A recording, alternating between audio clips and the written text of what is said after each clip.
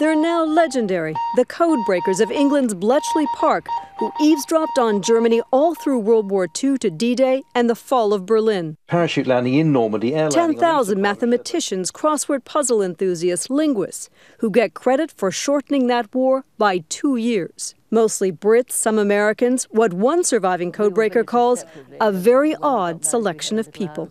Everything was quite mad, really. 87-year-old Mavis Beatty decoded this message. Today's the day -3. Revealing the date of a planned Italian naval attack.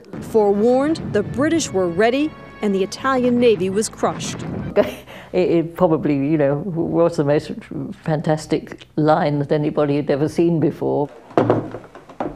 Many successes were the result of the capture of Enigma, the Germans' encoding machine. This machine has 158 million different options. Armed with the code books captured with the machine, the people here were able to give the British-American allies an extraordinary insight into the Nazis' battle plans.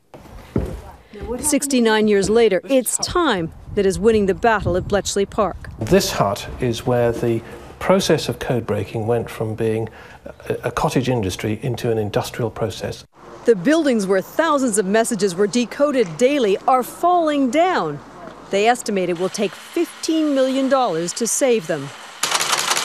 Salvage work so far has been a labor of love, like the 14-year rebuild of Colossus, a top-secret computer that could break the cipher used by the German High Command and still works as fast as a laptop.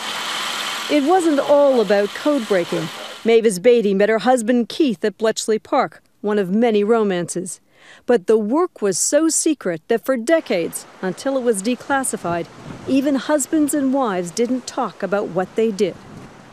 Work considered so important, it needs to be saved before it all fades from memory. Sheila MacVicar, CBS News, Bletchley Park.